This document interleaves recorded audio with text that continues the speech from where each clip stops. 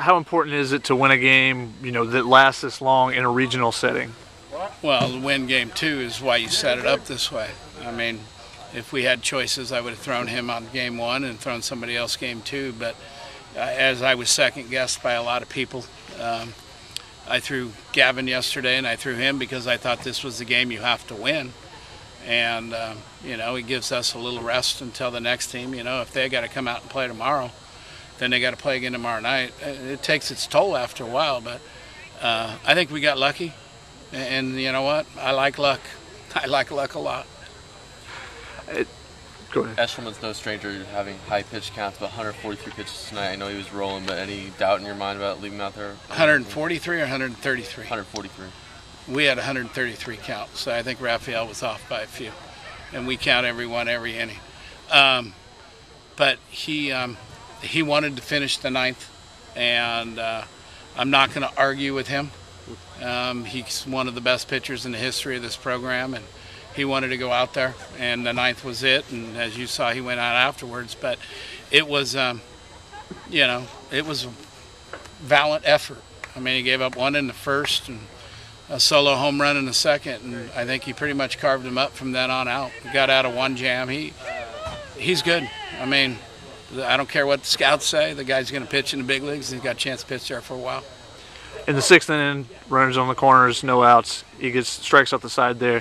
What do you think about him showing emotion coming off the mound there? Usually you get a little sly smile, and that's about it from him. Well, I mean, he had a couple times where he had some emotion, where he punched a guy out to end it. But the only other school to recruit him was Indiana, and Tracy was at Indiana at that point. So, and when he was younger, he actually played on a team that Tracy coached. So, this was a big game for him. And, he didn't get a win, but we got a win, and that's about all he goes for. Going in, how solid do you feel about who you're going to throw tomorrow night? Oh, I feel good. I mean, Seabold has thrown well since Garza's gone down.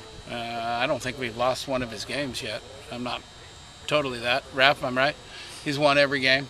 A couple weeks ago he threw 6 shutout against UCLA and went to Hawaii and did the same in the same week. And then he threw good against last weekend against Long Beach. And he's been good every time out. The first inning is going to be hard. He's a freshman. Chance to win a regional. It's a big deal for him, but I'm confident in him. I hope we can score some more runs tomorrow. Did you think of taking Eshelman out going into the 9th? No, I said that he said that he wanted to finish that thing. So he knew the 9th was it, and we actually gave ourselves a chance to win it in the 9th, to win it for him, but it didn't come up. And then Peitzmeyer came in and did what he does. He did the same thing at that SC game earlier in the year that kind of turned our whole season around. And he had some big strikeouts in that in his outing out there too. And A.J. Kennedy blocking. A.J. blocked the poop out of it. I mean, he really, really blocked well. And, we played good defense. We missed the throw, and A.J. tried to put too much, but the guy scores anyways, because even if we don't throw it to third, the next guy got a base hit. So he's going to score anyways. But he tried to go a little fast. He went a little fast, but he slowed it down. Thought Hedges did a good job at the end too.